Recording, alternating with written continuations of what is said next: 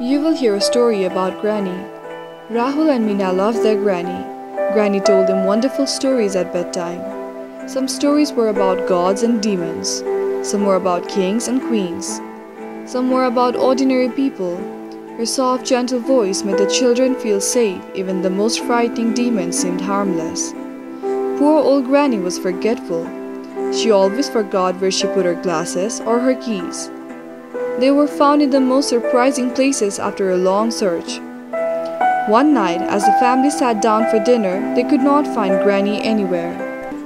Where was she? The children went looking for her. They found her crouched looking under her bed. "What are you doing?" asked Meena. "I'm looking for my false teeth. I just can't find them." "How will I eat my dinner?" said Granny. She looked quite upset. The whole family started hunting for Granny's false teeth. They looked under the bed in her room. They looked among the newspapers in the living room. They looked behind the television. They looked under the pots and pans in the kitchen. They looked in the bathroom. They looked on the shoe shelf and under the plant in the veranda. They looked everywhere. There wasn't a place in the house where they did not search. Rahul even searched the garden shed. Finally, Mother said, "Let's have our dinner first."